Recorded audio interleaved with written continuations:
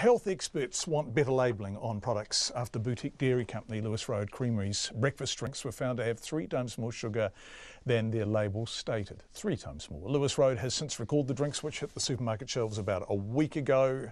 Our reporter Jessie Chang has more. The new breakfast drinks have about 9 grams of sugar per 100 millilitres, 3 times as much as the 3 grams stated on the label. Lewis Road Creamery says it discovered the mistake 2 days ago. Consumers on the streets of Auckland were divided on whether the company should have been more accurate. Because of New Zealand's high standards, I expected them to get it right. I think that brands these days, are going to try and sell products the best they can and label things appropriately. And the breakfast market is quite a difficult market to break into and say that something's healthy, going to energise you for the whole day. I think by not labelling it correctly, they more did themselves a disfavour in this instance. But I wouldn't deny that a lot of other breakfast drinks have, incorrect labels as well. Mistakes happen, and the great thing about what they've done is they've actually just been honest about it and said, you know what, we've made a mistake, we're recording the product and we're telling people why. Lewis Road Creamery founder Peter Cullinane says he's very sorry for the genuine error, and the company has voluntarily removed the products from the shelves. We're doing more testing, and we're also, making sure we cross every I and dot every T.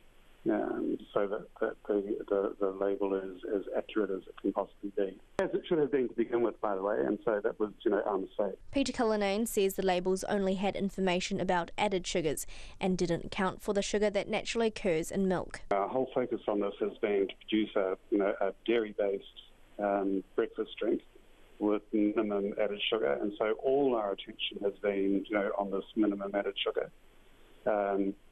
And I think in our zealousness to do that, we overlook the fact that there is naturally occurring sugars, as there are in, fruit and vegetables. But a professor of population nutrition and global health, Boyd Swinburne from Auckland University, says manufacturers need to improve the labelling. Well, we do rely on manufacturers to be accurate and correct in the labelling of their products in terms of ingredients and nutrient content. We don't want our food supply to be full of products that have inaccurate information. Boyd Swinburne says it's a rookie mistake by Lewis Road Creamery, but it's good they're taking responsibility. The Dental Association says it's not surprised by the mislabelling, and it says labelling of sugar in general needs to improve. Its spokesperson Rob Beaglehole says current calculations are confusing for consumers. I think ideally Lewis Road Creamery or any other companies should take it upon themselves to accurately highlight how many teaspoons of sugar are in their beverages. People do not understand grams, but people understand teaspoons. The Dental Association is lobbying for a labelling symbol, which tells consumers how many teaspoons of sugar a drink contains. Lewis Road Creamery says it will be a couple of weeks before the breakfast drinks are back in supermarkets, and it's confident its other products are all labelled correctly. For Checkpoint, call Jessie Chang aho.